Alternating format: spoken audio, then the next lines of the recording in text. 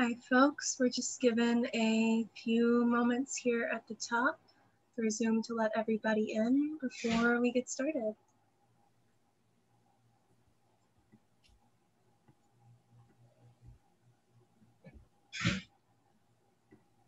If you are already in tonight's event with us, you can open up your chat window and find some information about how to purchase books by tonight's featured authors.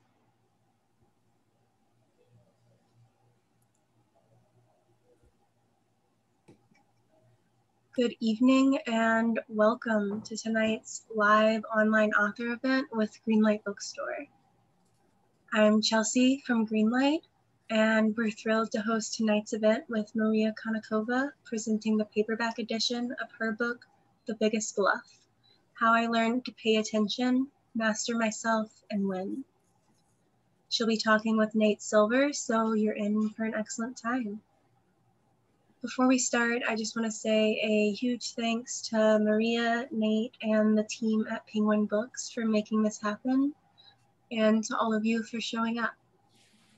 Though we're not able to host events in our store spaces, our community of authors and readers is still here.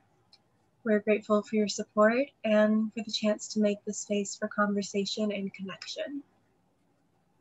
Now, just a few housekeeping things. First, in our Zoom webinar tonight, you can see and hear the speakers, but they cannot see or hear you. They can see that you're here though, and you can see a count of your fellow attendees at the top of your Zoom screen. There are a couple different ways you can interact with the authors and with each other throughout tonight's event, which we highly encourage. The first is the chat, which you can find by clicking on the icon that looks like one speech balloon. You're welcome to post your comments and thoughts in the chat. That's a great way to show your appreciation for the author and interact with fellow attendees. If you have a specific question you'd like to have answered by the author, please post that question in the Q&A module. You can find it by clicking on the icon that looks like two speech balloons. We'll be pulling questions only from the Q&A to be answered in the later part of the program. And importantly, tonight's featured book, The Biggest Bluff, is available for sale from Greenlight Bookstore. You can shop in person in our bookstore locations, noon to 7 p.m. every day of the week, and you can purchase Maria's book and many others on site. Or order online at greenlightbookstore.com for a quick pickup at the store or for shipping anywhere in the US. I'll drop that buy link in the chat. If you care about supporting the careers of authors and the ongoing existence of independent bookstores, buying tonight's featured book is a great way to show your support. Our interviewer tonight is Nate Silver. He is the founder and editor-in-chief of FiveThirtyEight and the author of The Signal and the Noise: Why So Many Predictions Fail, But Some Don't. He'll be speaking with our featured author, Maria Konnikova. She's the author of Mastermind and The Confidence Game. She's a regular contributing writer for The New Yorker and has written for many other publications. Her writing has won numerous awards, including the 2019 Excellence in Science Journalism Award. While researching The Biggest Bluff, Maria became an international poker champion and the winner of over $300,000 in tournament earnings. Maria also hosts the podcast Griff from Panoply Media and is currently a visiting fellow at NYU School of Journalism. Her podcasting work earned her a National Magazine Award nomination in 2019. Maria graduated from Harvard University and received her PhD in psychology from Columbia University. Her book, The Biggest Bluff, follows Maria down the rabbit hole with Erik Seidel, Poker Hall of Fame inductee and winner of tens of millions of dollars in earnings, into the wild, fiercely competitive, overwhelmingly masculine world of high-stakes Texas Hold'em. Maria is going to be talking with Nate, and then she'll be answering questions from all of you. Maria and Nate, please take it away. Thank you so much. Thank you all for joining us today. I am in New York. Maria, do you want to tell people where you are? Of Of course, it's only fitting that I be doing this interview from Las Vegas as we launch the Biggest Bluff paperback into the world. And before I let you continue, Nate, thank you so much for being here and for doing this. And thank you, Chelsea and Greenlight Books, for hosting us. Support your local bookstores. And buy the book. I mean, I think if you're on this panel, you probably have bought the book already, but buy a second copy. Give it to a friend. But anyway, so Maria, what's it like being in Vegas in the middle of a pandemic? I have a Vegas trip coming up soon, but I want to know what should I expect? It's surreal. So I just got here a few days ago, and coming from New York, it is quite a contrast. I think it's fair to say that the pandemic no longer exists in Las Vegas. I don't see any masks. I don't see any distancing. The casinos are now at full capacity starting June 1st. The shows are finally starting to come back. And the mask mandates have been dropped completely for everyone who's vaccinated. And I think some unvaccinated people are sneaking by as well. The honor code does not work the way we think it's going to work. Yeah, I can't imagine that Vegas is the kind of place where they're necessarily going strictly by the definition of the rules anyway. But can you talk a little bit about what you're doing in Vegas? I know you probably have to be careful about this new project of yours. Yeah, absolutely. So of course I'm going to play some poker. I would not be in Vegas without that, but I'm actually here working on my next project, which is also Vegas related. Stay tuned. I'll be telling people a lot more about it in the coming months, but it's going to be for Audible. So for everyone who enjoyed listening to The Biggest Bluff rather than reading it, this one's for you. And there will be a written component as well, but it will be audio first, which is something that I've been experimenting with more lately. I think it's such an exciting new format to be able to do things with audio components and include the voices of the people that you're interviewing as a journalist, not just your own voice. Well, I know some top secret stuff about this project. I'm very excited about it. So I'm looking forward to you being able to reveal more information soon. I do want to talk a little bit about, these are kind of selfish questions because I like talking about, as an author, about the book writing process and kind of what it's like. And I hope that for people, it's sort of interesting about how an author goes through the process of actually kind of conceiving of and writing a book. But so how did you get the idea for The Biggest Bluff originally? Was it like an outgrowth of the confidence game, or did you meet some poker players? It was just total on the whim, what happened? Yeah, so the origin story that I describe in the book is actually quite similar to what happened in reality, which is that I wanted to write about luck and the role that chance plays in our lives.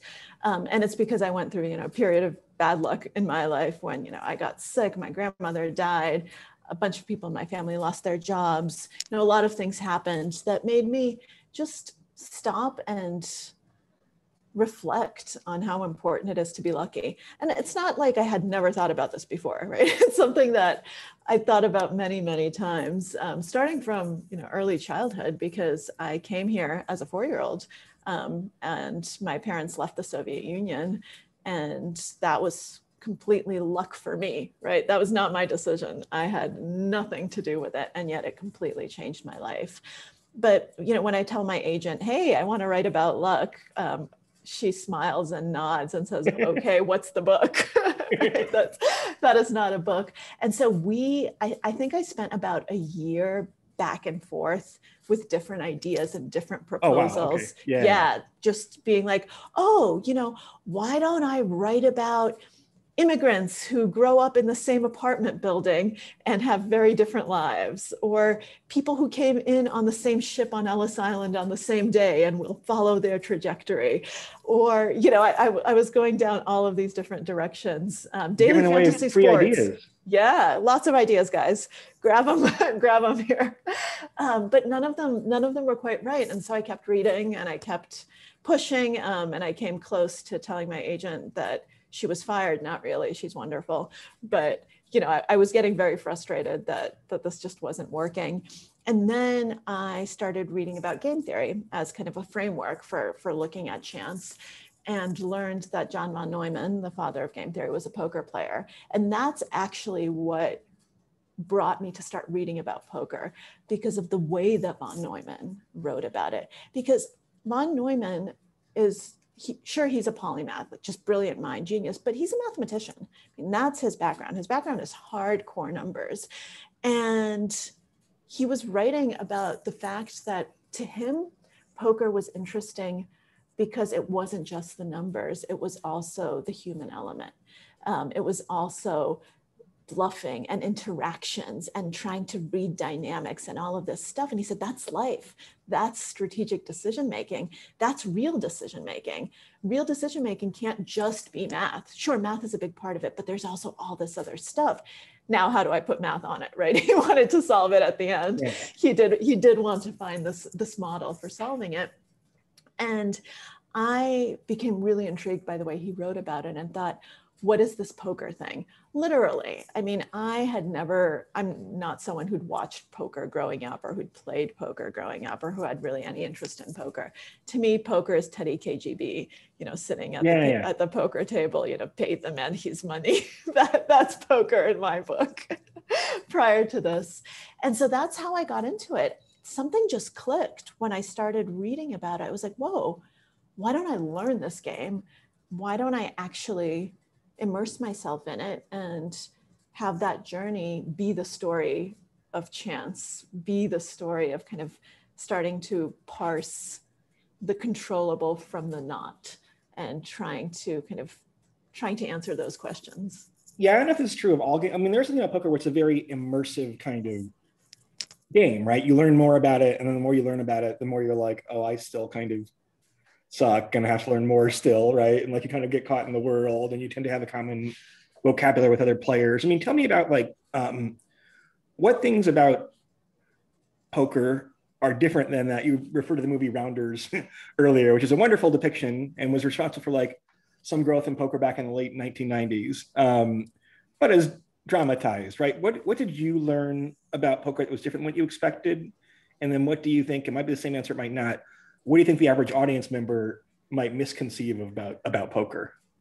Yeah, that's a really good question. And, I went in with no expectations. I did not meet Teddy KGB, unfortunately. I still hope to run into John Malkovich at the poker tables one of these days.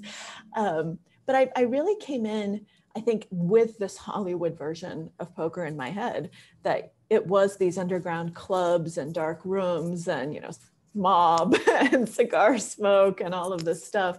And to be fair, some of that exists. But what really shocked me was just the number of absolutely brilliant, incredible people that I met in the game. You have people who could basically do anything they want to with their lives, who some of them, have PhDs from Stanford and Caltech and some of the best schools in the world, and they choose to play this game for a living. And it makes you just both reconsider the complexity of the game. I mean, the longer I play, the worse I get. This is definitely the feeling that I have. And the more I say, wow, I really don't understand this game and I have so much to learn and I just don't know when I will ever fully grasp it. So I think you're absolutely right in the immersive thing. But then you think, what is it about this game that attracts all of these brilliant minds? There's something here that, instead of being in academia or, doing this or doing that, they choose to play poker. I know, we have a mutual friend, Brendan Adams, who taught at Harvard, right? Yeah. Right? Harvard? Harvard. Yes. Mm-hmm. Yeah, Harvard, maybe even MIT as well. I don't remember, but brilliant guy, plays poker. and it really does draw people in. And that is not at all something that I expected. And I don't think that's what a lot of people expect when they think about poker, when they think about what this is. I mean, certainly, I still have to, my grandmother was aghast to hear that I'm now back in Vegas. For people who've read The Biggest Bluff, my grandmother was not a fan of this project from day one. She thought I was selling my soul to the devil and becoming a gambler. And when she heard that I was going back to Vegas now for another project, she was not a fan, but she loves me. I mean, there is this whole history of the history of poker is laden with cheating and hustling, right? And it's kind of only relatively recently that your biggest concern was how to play more GTO, game theory optimal, or how to, and not how to not get cheated, right? But I don't know. What do you?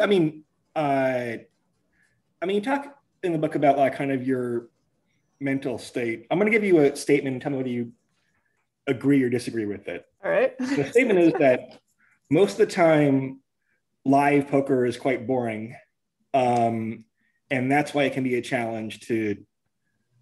One of the reasons it can be a challenge to play well. Do you agree or disagree? I love playing poker, but am I selling poker short if I say that it's kind of okay? Boring? So I know what you're saying, but I disagree, and here's why. So I think that there's a perception that live poker can be boring because if you're playing well, you're actually, you shouldn't be playing that many hands. There's a lot of time where you're just sitting there, but something that I learned from Erik Seidel, my mentor, was that the times when you're not in a hand are some of your most valuable opportunities to gather data to play better.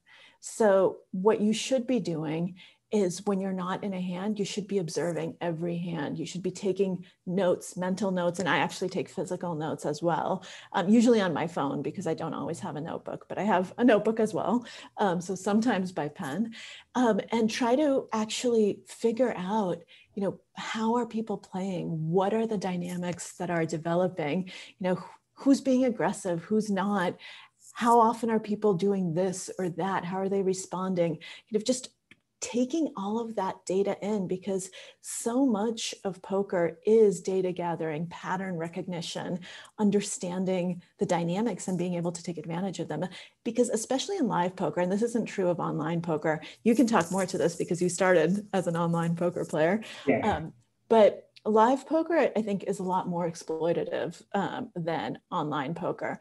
Online poker is a lot more mathematical a lot of the time, but the live player pool, there is a lot more going on. There's a lot more kind of personal nuance that you can take advantage of, but only if you're paying attention. And it's so easy, and I struggle with this too. It's so easy to just drift away and get on your phone and start doing other things. It's such a temptation that it's really important to just have actually keep reminding yourself that this is not boring, that it's actually engaging, and that you're gathering. You are a detective at the poker table. Yeah, it's part of what I mean. It's like playing your C game where you're on your phone a lot, not really paying attention, right? It takes a lot of energy to go from playing your C game to your B game or your A game. And attention is the word that I would associate with that first and foremost, right? You won some tournaments, made deep runs. I've never won a live tournament. I made a couple final tables. All of a sudden, you're not bored at a final table because the decisions are high stakes. And you're like, okay, I can spend my time thinking about what happens if I pick up a big hand in this spot. How should I play given the other player stacks and so forth? But that concentration is hard, right? It can be pretty exhausting to play a full day of poker. For sure. I think that that's one of the things that I also found surprising, that theoretically you're playing a game, and yet it's the most mentally and physically intense experience I've ever had in my life, just bar none.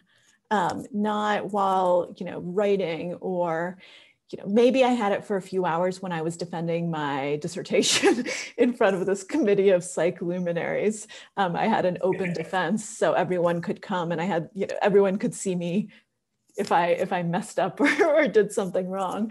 But that's a concentrated burst of adrenaline. In poker, if you're actually playing your A game, if you're doing your best, if you're really out there, you are constantly on. And at the end of the day, you are just drained. Your brain is drained, your body is drained.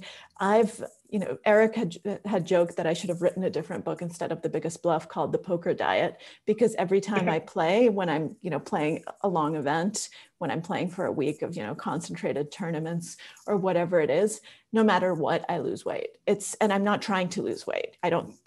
It's not intentional at all. It's just the actual the calories that you burn because you're so concentrated, because you're working so hard. And there was a really cool study that came out, I think it was last year, about chess players that showed actually the metabolism rate going up and how many calories chess players are burning at the highest levels. And I think poker, when you're going through these marathon sessions, the same is true. And it's because your brain is working so hard and your body is working so hard. That's why one of my biggest tips for people who are actually going to be playing seriously or who are going to be doing tournaments that last multiple days is to really, really focus on a little bit of self-care. So I do yoga and meditation every single morning, and I don't actually think I'd be able to get through the days without it, just because it's really hard. I know a lot, Brandon's a good example, into physical fitness, and like that's kind of a change we've seen as poker's gotten more competitive. There used to be a lot of schlubby poker players. There still are some, certainly, right? But there are also young, fit men and women who think it's an important part of their play. Did you have in some ways, this is the whole premise of the book, right? But were there particular kind of aha moments that stood out for you? Like, now I am actually pretty freaking good at this? Or is it more kind of gradual?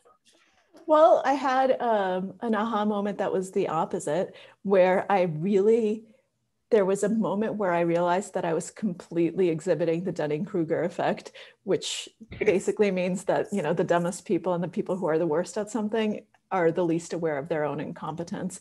I remember this feeling during my first ever live event, which was a charity tournament, where I suddenly found myself with lots of chips because I got insanely lucky.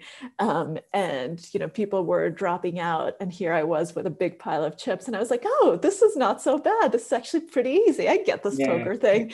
And then I had to catch myself and say, oh my God, you have no idea what you're doing. And obviously I busted the tournament pretty soon after that.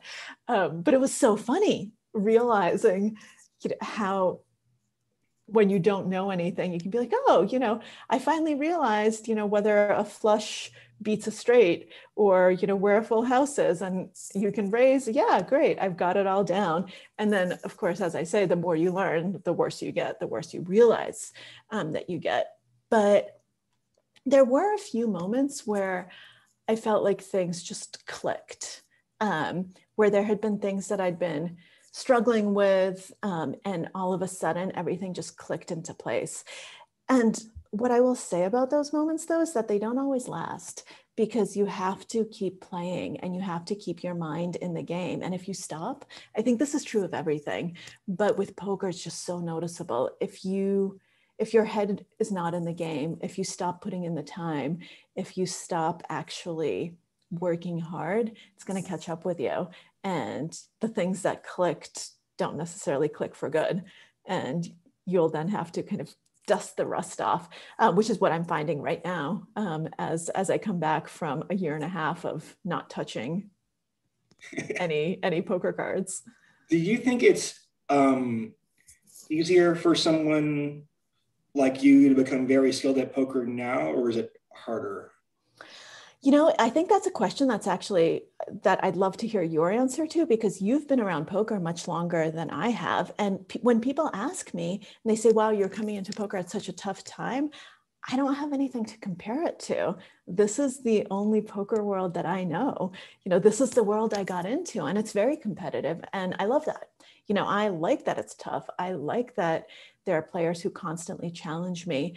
I remember the first time I ever sat down at a table with real big deal pros. It was a big event. It was in Monte Carlo, and they had been playing the $100,000 buy-in tournaments, and here they were slumming it with me in the 2K or whatever it was, because that's the way those events work. The players are already there, and they often will just hop into other tournaments. And I remember texting Erik just with complete dread in my heart, saying, oh my God, Adrian Mateos is to my direct left. And for people who don't know, Adrian Mateos is not just one of the best tournament players, but one of the most aggressive. He's someone you do not want on your direct left, except Erik said something really, really good at that moment. He said, wonderful, learn from him, see what he's doing, pay really, really close attention, figure out what he does that makes it hard for you to play. What spots does he put you in? How does he do it? When does he do it? And that was such brilliant advice, because it just completely changes your mindset from, oh shit, to, oh wow, what an amazing learning opportunity. And it was. And from that point on, every time I play with the truly great players, that's what I do. I try to stay out of their way and I try to observe what they do and how they do it and how they make me feel, and see what I can take from that, what I can learn from it, how I can rise to a higher level by watching them and by trying to understand the mechanisms behind it. Because I think the mistake that a lot of people make is to just blindly follow what the top players are doing without understanding why they're doing it. And so you end up doing it all wrong in all the wrong times. So that's learning by rote. Poker is too complex to like learn by rote. You can learn like flop ranges almost by rote, but even then, you're in situations with different stack sizes and tournament payouts and stuff. I think it's like easier than ever for like a generally smart person to become quite proficient at poker. The problem is, I think the level that like the pros are at is like almost impossible to beat unless you're like dedicating your life to it, right? Because part of the book is about like kind of honest like self-assessment, right? And I'm like, okay, I'm a pretty smart guy in ways that are poker relevant, but there are also the people who are equally, if not more smart, probably more smart, and are devoting every waking moment to getting better at poker, whereas I'm kind of dabbling in this, right? It's kind of like I can't possibly be on that level. Although I don't know. You go to like a casino though. The online games are tricky. You go to a casino and like, there's a lot of bad players out there, right? But to like, I don't know. How many like what did you learn from other poker pros? Like Erik, in some ways, Erik Seidel is one of the ultimate like survivors in the history of poker, right? One of the biggest winners in the history of poker, but also like relatively few people, maybe him and Daniel Negreanu, right, are like kind of not too much drama, not too much controversy, just have won consistently in different eras of poker and adapted to it. So what did you learn from Erik? What did you learn from other pros? Did kind of the nature of poker players surprise you at all? Well, the thing that I learned from Erik that's in the book, but which I just want to shout from rooftops for the rest of time, is this attitude that he has of less certainty, more inquiry. There's never one right way. Never be completely certain that you know how to play or what to do. Always be learning, always be growing, always be asking questions, always be seeing what else is out there. I think one of the reasons why Erik is still so good is not just because he plays and kind of is brilliant and studies, but because he's curious. And when he sees, the 21-year-olds coming up, he doesn't say, those young guys don't know what they're doing. They haven't been there with me. He says, okay, what are they doing? What tools are they using? How can I use them? How can I learn them? What can I take from that? What are they doing that's new and interesting and exciting? Let me incorporate that. Because one of the things that so many poker players do is they say, oh, this is how you play this hand. No, you never raise here. No, you never do. You always do this. You never do that. And Erik just taught me that whenever someone starts saying always or never or being absolute, you have to start questioning everything they're saying, because that's not poker. And there's never one way to play a hand. And something that I found very frustrating, but I'm very glad in retrospect, is that he would never tell me how to play a hand ever. Whenever I asked him something, we'd kind of talk it through and think it through. And he always made it clear that he couldn't play a hand the way I can play a hand, and vice versa, because we're different people. People perceive us differently. Our image is different. Everything about it is different. So it's not the same hand. Even if you take the exact same hand with every other player the same, and you just swap me in for Erik or vice versa, the hand changes. Every single variable changes it. And you have to constantly be thinking about that. Which is one of the reasons why I find the game so interesting, because you always have to be doing this calculus. But there's a part of me that also, sometimes just wants an answer. No, I think one thing people don't realize is like literally there are now programs called solvers that will give you the game theory optimal strategy. And most of the time you're playing a mixed strategy, right? Some of the time you raise with this hand, some of the time you call with the same hand, right? So like literally there isn't a prescribed correct action, especially for all the harder decisions that poker players tend to agonize over. But I want to get this other thing that kind of Erik is hinting at a little bit, how the way he might play a hand or you might play a hand are different. I mean, one theme in the book is how men play poker against women. Can you talk about the different, I was going to say pathologies, I guess that's the right word, but like the different kind of practices that men fall into when they play against women, if they're just women at the table. And is that something which you can take advantage of? For sure. So poker is on average between 96 and 98% male in terms of any given field. On the days when it's 96%, the tournament directors fist bump and say, yeah, there's so many women in the field today, which is kind of ludicrous, but that's the gender balance. And, you know, because of that, it's a world that's very male testosterone filled just by virtue of numbers. And a lot of the times men haven't played with a lot of women. So in their mind, they have kind of this image of how a girl plays poker. And that image might come from their mom or their grandmother or their girlfriend or Vanessa Selbst on TV, which is a very different. So you have to, your goal, I mean, my goal as a player is to figure out how do they think women play?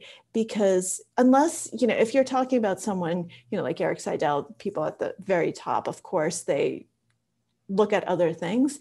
But the thing that everyone notices first about me is female. That's kind of, that stands out. And people have natural biases. I have natural biases. When I see certain types of players, I make certain assumptions that I shouldn't necessarily make. You know, I write in the book about how I completely misread this guy who, you know, had enormous biceps and, you know, tattoos down his arms and a shaved head. And I thought he was going to be this aggressive maniac. And so I ended up getting in a really bad situation and was then told that he was just one of the tightest players on the circuit, which was a big oopsie on my part. But I definitely did the exact same thing that men do to me, which is bias based on looks, based on what someone looks like as they sit down at the table.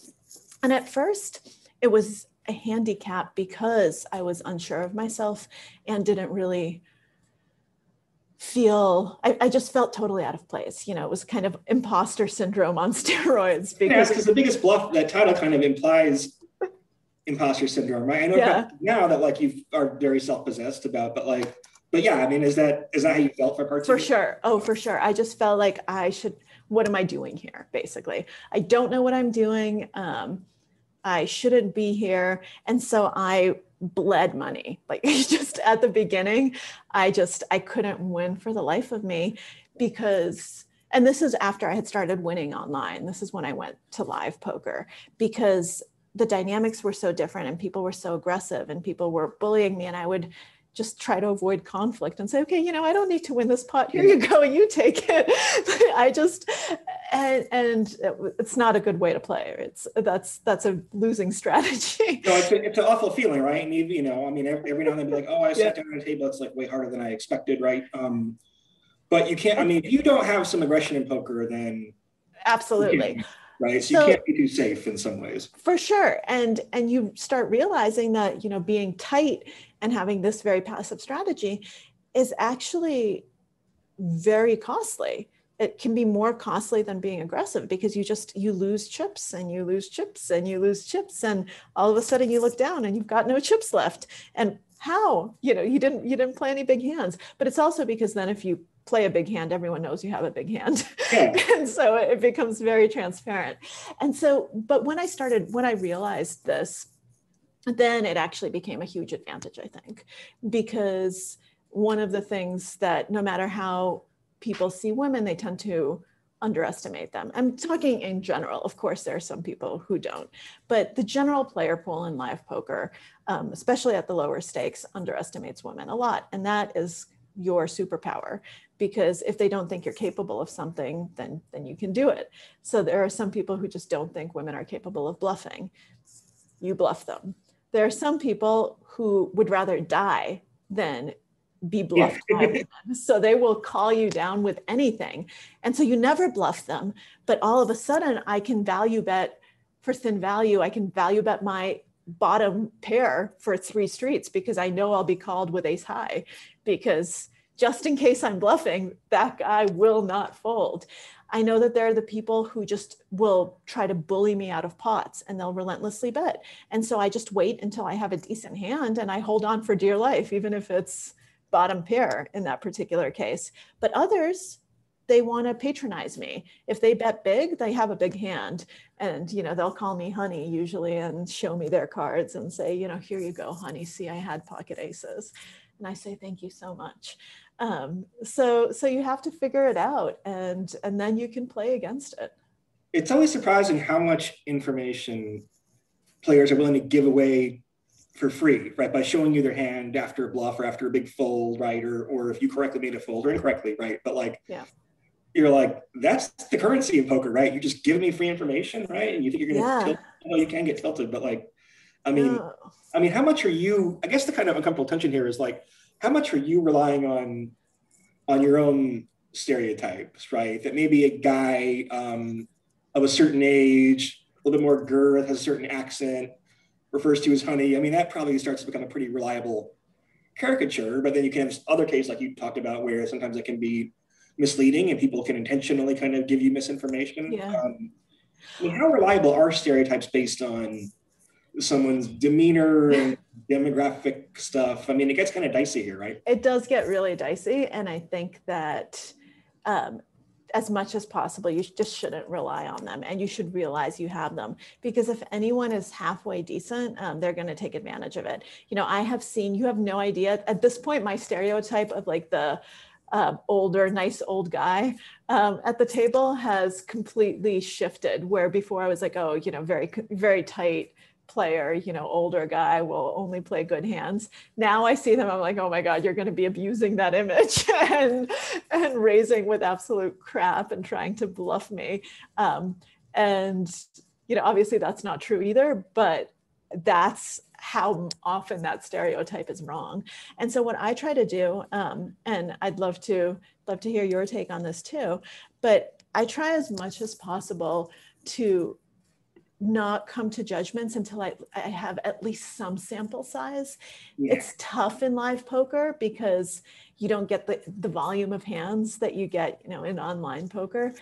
But I try to, even if someone, 3-bets me 3 times in a row, I try not to say, okay, this person's an aggressive maniac. I try to think, okay, let me see a few more times. How often are they 3-betting other people? Maybe they just have really good hands, or maybe they're picking on me, but there is a step before jumping to a conclusion when you try to just get more data that's actually behaviorally driven. How are they playing, not how are they looking? It's so important to draw that line. That's what I didn't do with that, with the big biceps guy. Had I just stopped and observed him for an hour, I would have realized that this was a really, really tight player, but I didn't. And so I think that take your time and don't make assumptions right away, and don't try to make exploits right away. I would say at the beginning, I would just play kind of a fundamentally solid strategy. And then, maybe further down, when you become more certain, then you can start trying to work on those reads and those exploits. What do you think? Sometimes the exploits aren't always straightforward, right? Or sometimes you can pick up a tell that someone's acting unusually, right? But it's actually a sign of strength and not weakness. You correctly detected something in their behavior, but you don't correlate it with actual hand strength. But look, I think it kind of comes up in political analysis too, where if you run a big model of how does someone vote, racial and demographic characteristics are not as predictive as people assume. I mean, some are, but some aren't, right? And if you have behavioral information, okay, I know how you feel about abortion or climate change or whatever else, right? A little bit of behavioral information tells you a lot more than a lot of demographic information, right? So I think it's kind of the same at poker where I don't know. I mean, I think, well, even as you were saying, this has become harder too. Telling if someone is an amateur or a professional is probably A, doable, and B, useful, right? But like the stuff like, oh, this guy is Swedish and the Swedes are really aggressive. I mean, there's not a lot of value there, I don't think. And I'm actually a dork, so I like to track stats for the table while I'm playing, including my own stats. You can see that like I have very consistent pre-flop ranges for the same hands, right? You'll see that you'll go whole hours being the loosest player at the table or the tightest player based entirely on luck. And it takes quite a while for that to even out potentially. I want to go to audience Q&A soon. So if you have a question, you can put it in the Q&A tab. I want to give you one more of my questions first, which is, I don't know if you want to advertise for poker, but if there are people out there who haven't played poker, what could the average person learn from playing more poker?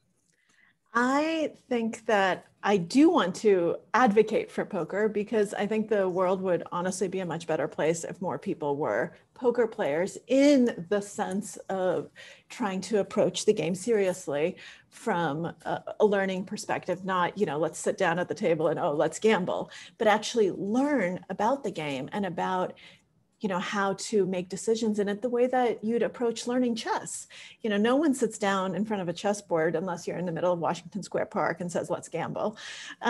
So with that exception, if you say, I want to learn chess, you try to learn strategy, you try to figure out kind of what, how you think about it strategically, what the game is about. If you approach poker the same way, I think that you will learn better decision-making skills on all levels, including something that is so incredibly hard for the human mind to learn, which is probabilistic thinking.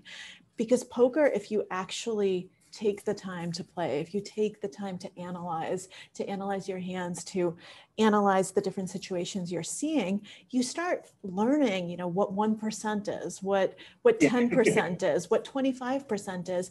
You feel it viscerally. So when someone says 1%, you're like, holy shit, 1%'s huge.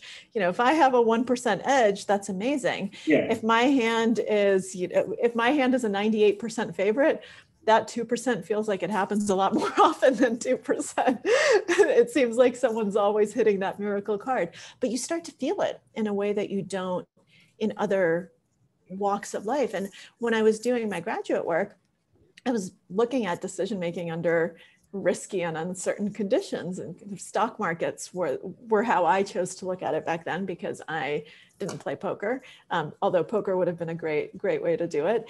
And what you start seeing over and over is how bad people are at making these probabilistic judgments and at understanding this. They're just awful, even if they're good at math, even if theoretically they're good at this kind of stuff. Practically speaking, there's this big divide, and poker bridges it. And I think poker is also wonderful for emotional control, self-control, for mindfulness, for learning to read yourself and read other people. I can go on and on. I just think it gives so many great life skills, including making you more empathetic, because you have to be more in tune with what other people are thinking in order to, in poker, take advantage of it. But in real life, it can just make you into a better listener, someone who is more attuned to what nonverbal cues people are sending. A lot of American presidents have been proficient poker players. So Obama, Nixon, Eisenhower. Well, Nixon financed his campaign with poker winnings. Yeah. And then some predecessor games of poker, probably the older Mount Rushmore people. But no, it is very unique. But I want to get to the audience questions here. Okay, from, I don't know if I should name the person or not. Yeah. Okay, so Ben Ball asks, Eric gave you great advice about forgetting bad beats. But how do you deal with folding the winning hand? When you see somehow that you made a tight fold, somehow you see what a hand of the player holds, or you were bluffed and the player decides to show you against my advice. But how do you deal with that? You just smile and move on, and you think, how often, what you have to try to think about in poker is not any one hand, but in general, how often am I good here, right? How often is this a good fold? And so I just try to remind myself that folding is often much harder than calling. I think a lot of us have more hero calls in us than we have hero folds. And so I never, there's obviously this feeling of, damn, if only I'd called, I'd have all these chips. But you just move on and you say, this is very valuable information, because if I know I made a bad fold, that means that the other player just made a very bad mistake because they gave me this free information. They showed me these cards when they shouldn't have. Because one thing that Erik taught me, that anyone who plays poker and is listening, don't ever show your cards unless you have to. Information is power, and you want as much of it, and you want to give off as little of it as possible. And so if I made a bad fold, I made a bad fold. Okay, what can I learn from that? What did I do wrong? Why did I make this fold? Maybe it was even right. Maybe in this particular case, yes, I got bluffed, but in general, I should probably still be folding in spots like this. Just doing a post-game analysis every time something like that happens is really important, just to try to check in and say, did I make a good decision or not? If I didn't make a good decision, if I made the fold for the wrong reasons, because I was scared of, this was too big a call, or I had just lost a big pot, if it was for tilty reasons, for emotional reasons, or for the wrong read reasons, I made this fold even though I'd normally call because I thought this was a really tight player based on two hands, then I should be mad at myself, but not because of that hand, because I need to fix my decision process. That's the way that I would look at it.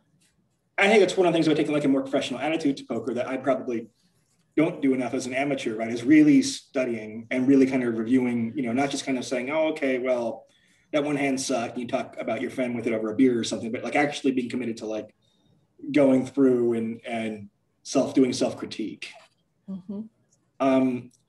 We have a question from a guy named Mitch. Why do you think poker luminaries like Erik, Daniel, Phil Hellmuth from the early 2000s are not at the main event final tables anymore? Is that an aberration, or do you think that some of these guys, part of it is because there are 8,000 entrants in the main event, right? Or 10,000 or whatever, so it's hard. But like, apart from Erik, which poker players kind of from that original generation did you develop a respect for from studying poker more? From the original poker generation, Dan Harrington is someone who I just admire to no end, and he made multiple final tables, and that was a different era. I think he's kind of the other person who I got to know a little bit, who I think is just absolutely tremendous. And then most of the people I worked with, I think Phil Galfond, he's much younger, obviously, but he's still kind of an elder statesman. Patrick Antonius is someone who was very intimidating to me at the beginning, and he's so ridiculously nice and helpful, and someone who still is a mad crusher when it comes to tournament poker. I have learned so much playing with Patrick. He just somehow, we had a very funny experience where we both made day 2 of the main event at EPT Monte Carlo a few years back. And I sat down, and I think I was the chip leader of the table, and he had probably one of the lowest chip stacks. And within 3 hours, somehow, miraculously, he was the chip leader. And there were no big pots. It was just meticulous aggression and very just strategic attacks that were brilliantly executed. And you see that, and you have to admire it. But I think that, Nate, you did answer the question about why, we don't see the same faces over and over at the main event final table. It's hard. You've got thousands and thousands and thousands of players, and there's a lot of variance. So what I always say, is that in the long term, poker is a game of skill, and variance evens out, but only in the long term.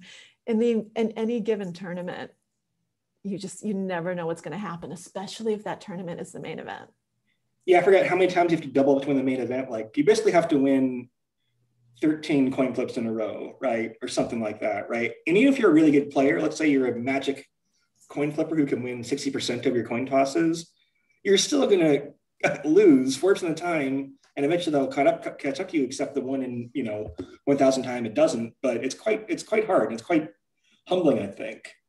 Question from Dean. Do you begin each tournament with a global strategy, or are there too many variables to consider given each table's composition? So kind of a related question to that is, when you go and sit down, are you saying, here are my goals for day 1 of the tournament, day 2 of the tournament, day 3 of the tournament as you go further? Or do you think it's kind of silly because until you get in certain situations, all poker is kind of the same? Well, I mean, I think that I do have different strategic outlooks for different stages of a tournament. So, and for different stages of being at a table.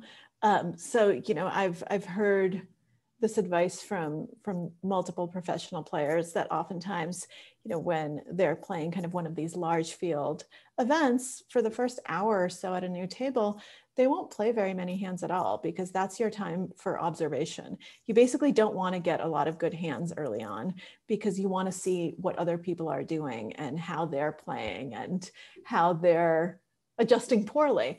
And you yourself, at least I always just start with like very fundamentally solid, nothing too out of line. Now that I say this, you know, if I go through a list of people who are watching and I see you at the table, I'll probably do something totally different. But that's also the thing about poker. You have to constantly adjust your strategy based on what others think of you. I had to change how I played after I became better known. And there was a very, very funny moment where I realized that what worked before wasn't going to work anymore. It was at a World Poker Tour event in Montreal, and I was playing with Joseph Chong, who's a great tournament player, made the final table of the main event a number of years ago. You know, someone who's very good at what he does. And he just owned my soul. And at some point I was like, what is going on here? I know he's very good. And then he said, oh, you know, great. You played really, he said, great footage from the PCA or from EPT Barcelona. I don't remember, but I was on a televised table for multiple days during an event, and this footage had just been released and he watched all of it.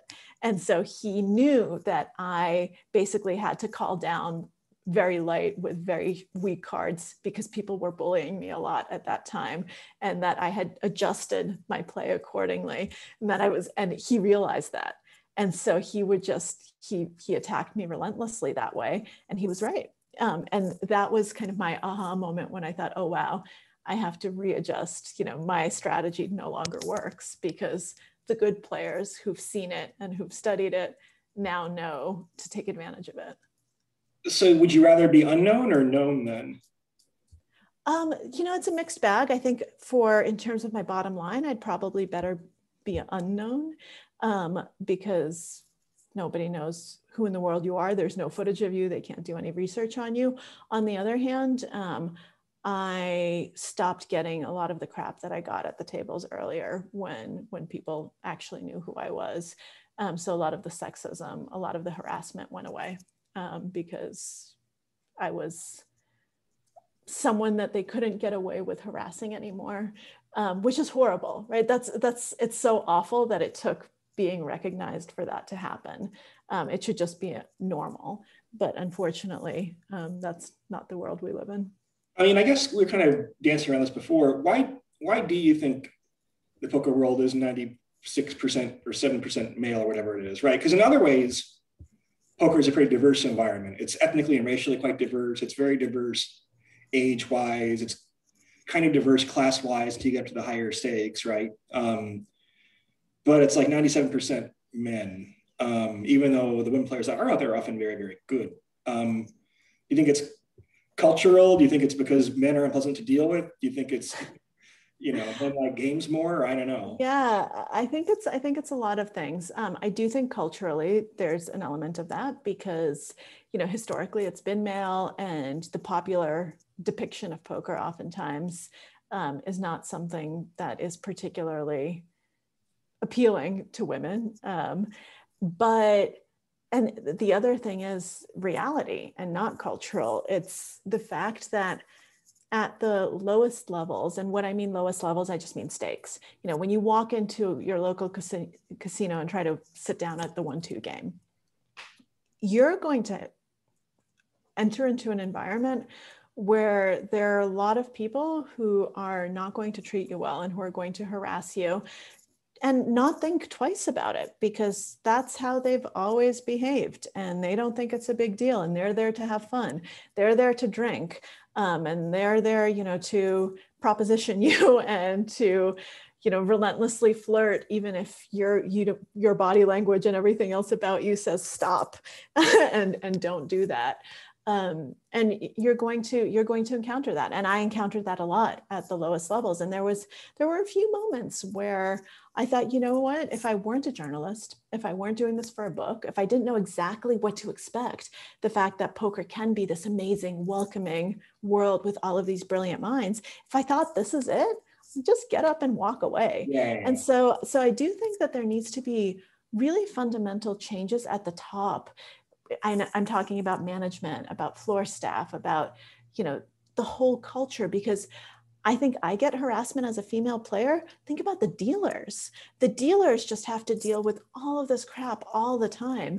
And it's unfair. I have now come to a point where I will just, I have zero tolerance. So I've called out players.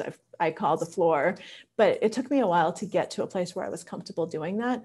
I think if more men actually did that and actually spoke up and actually changed the norms of behavior, then more women would come to the game, because I think women are so good at poker and can be brilliant players. And I think that it can help you grow. I think poker made me into a much stronger version of myself than the pre-poker Maria. You know, I'm someone who I think found a lot more of my self-assertiveness. As my husband put it at some point, when he heard me talking, he said, you know, you take a lot less shit from people than you used to. And I think that that's a great thing. It's a good life skill for sure. No, but it is true, because I was going to ask a question, you know, earlier about, how, you know, all these various couple players are very generous with their time and sometimes their money. I found the same thing, right? But like, I'm thinking back to last time I played like a 1-3 game or something, right? And like, it's not the most pleasant cast of characters very often. We have like 2 more minutes. I'm gonna ask you one last question from Elizabeth. Do you think there'd be any value in looking at poker from a neuroscience perspective? Do you have hypotheses about why different players play differently and kind of what motivates them? Such a great question. I do think that poker is just ripe for study from the psychological standpoint. So not necessarily just neuroscience, but social and cognitive psychology. I mean, I think that there needs to be more dialogue between the poker world and the academic world, because it is such just a beautiful gift to studying human behavior and decision-making and emotions and all of these things. Would I expect to see differences if we, you know, put different types of players in scanners, kind of looked at how they made decisions? Absolutely. I would think that, you know, you would have less emotional involvement. You'd have kind of more of the prefrontal cortex if we're getting more, you know, more neuroscientific, more of those networks working in players, even when they're in highly emotional situations, whereas we'd get kind of more of the normal amygdala responses from people who were more amateurish. But I think that one of the other things that I think poker would be interesting to study is the role of hormones. Because we do know that with risk-taking behavior and decision-making, testosterone plays a big role. And so there have been really cool studies with traders and showing what kinds of decisions they make when they're more aggressive, you know, more risk-seeking, more risk-averse, and the cortisol and testosterone levels at various points of time. And so I think that doing something like that with poker would also give you a lot of insight. And it's also one of the reasons why I think that women can make much better poker players, because we don't have those same testosterone spikes. I mean, even stuff like, I have a notorious streak of like always like busting out like the last hand before the dinner break, right? Because you're hungry, you're not thinking very well. Anyway, we are a little bit over time now. So I'm gonna let you go, Maria. But please support Greenlight Bookstore. Buy The Biggest Bluff if you haven't yet. Look forward to Maria's future project, and I'll see you out in Vegas pretty soon, I guess. I'll see you soon, Nate. Thank you so much for doing this. It's been such a pleasure. And everyone, The Signal and the Noise is an absolutely brilliant book. So if you haven't read it, you should buy that as well. You know, support Greenlight, buy lots of books. And Nate is also working on a new book, and I can't wait to read that when it comes out next year. Hopefully next year. Yeah. All right. I have to get serious about this. Trip to Vegas is related to kind of the kickoff of the book, basically. So yeah. Excellent. Okay. Thanks again, everybody. Have a great night, and we'll talk to you soon. Yeah, thank you so much, Nate and Maria, for a wonderful conversation. You can buy books by both authors from Greenlight. Stop by if you're in Brooklyn.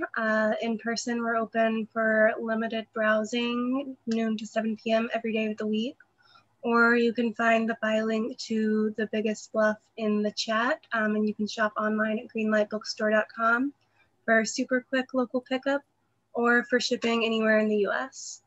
Thanks so much again, everyone, and have a wonderful evening. Good night. Good night.